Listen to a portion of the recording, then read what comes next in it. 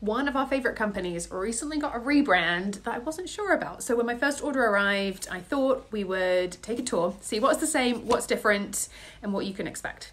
Good Club is the brand we've been using to order package-free food. You send the tubs back. We've been using them for about 18 months and we have loved them.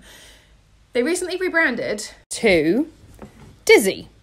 I wasn't sure about the name. You get dizzy when you go round and round, so maybe that's the idea, a circular economy rather than packaging that gets thrown away. We're all for that. Let's look inside the box.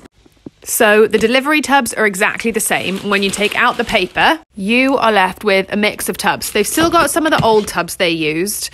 One of the big changes is they've switched to these tubs, which I way prefer. The new tubs are made of waste cooking oil and wood fibres, and they are stackable. So it seems like we'll see mismatched packaging while they switch over, but I'm all for that, using up what they already have.